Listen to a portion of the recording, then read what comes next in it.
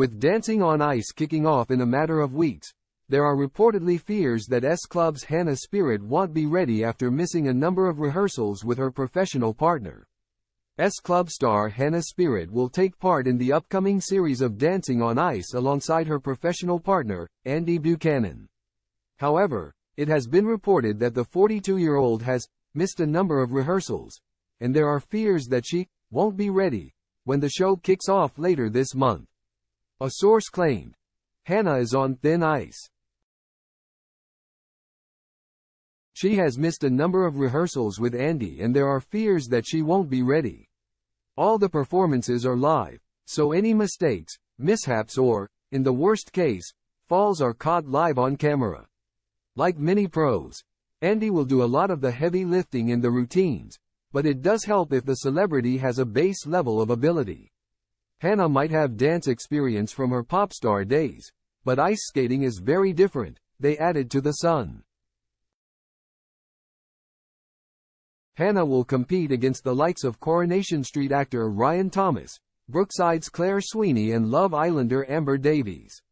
Earlier this year, the mum of two pulled out of the S Club reunion tour after the death of her bandmate and ex-partner, Paul Cattermole. Following the release of her memoir, Facing the Music, in October, Hannah confessed that she blamed herself for his death, fearing that he had taken his own life.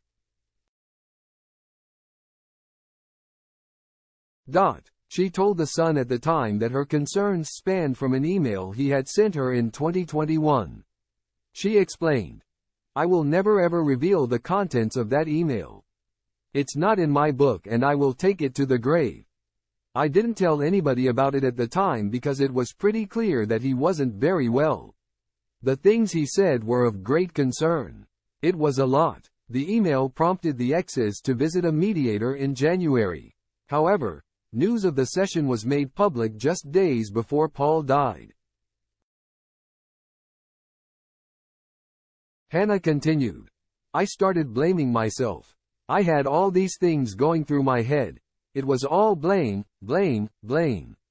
It was horrible. I thought maybe he believed the email was about to come out and that perhaps I was about to share it." Paul was found dead at his home in Dorset last April, with a post-mortem later confirming that he had died from multiple heart problems. The news came just 7 weeks after S Club 7 announced their comeback and plans for a UK tour to celebrate their 25th anniversary. Express.co.uk has contacted Hannah's representatives for comment.